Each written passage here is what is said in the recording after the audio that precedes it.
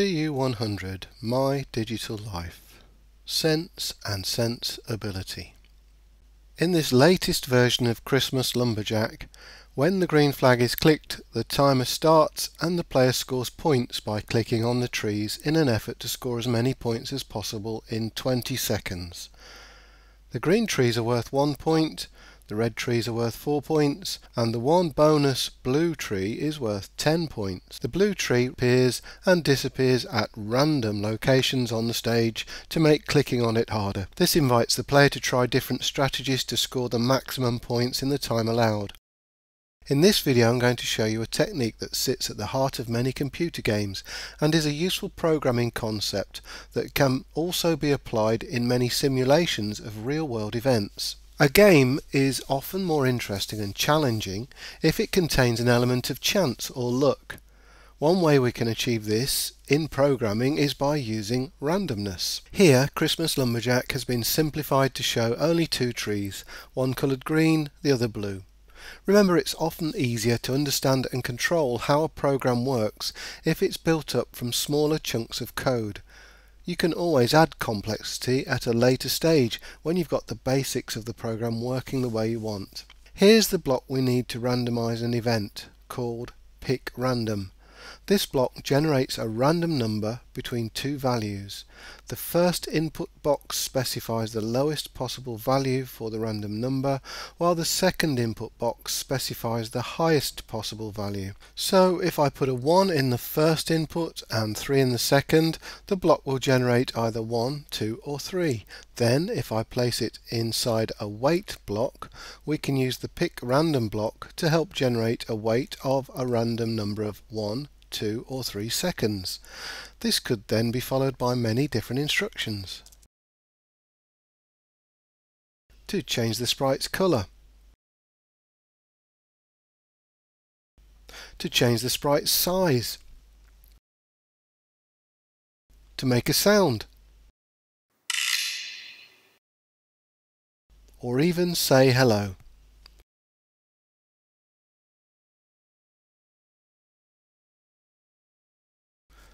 Well, I want this script to make the blue tree appear on and disappear from the stage at random intervals. So adding the show block will make the tree appear, and after another wait for a random period instruction, the hide block will make the tree disappear. This now says wait for a random period between 1 and 3 seconds, then appear or show, then wait for a random period between 1 and 2 seconds, then hide.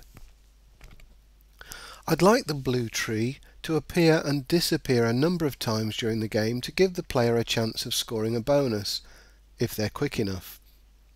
So I'll need a repeat block. Here are some of the available repeat blocks we could use. Each has its advantages and disadvantages, but I'm going to choose this one, the repeat until block.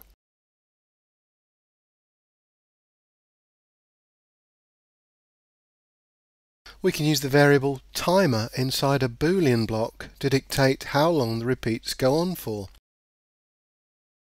You can choose the block with the operator you need from the palette, but if, as in this case, there is a block already on the stage, we can just duplicate it, then right-click on the block and select the operator required.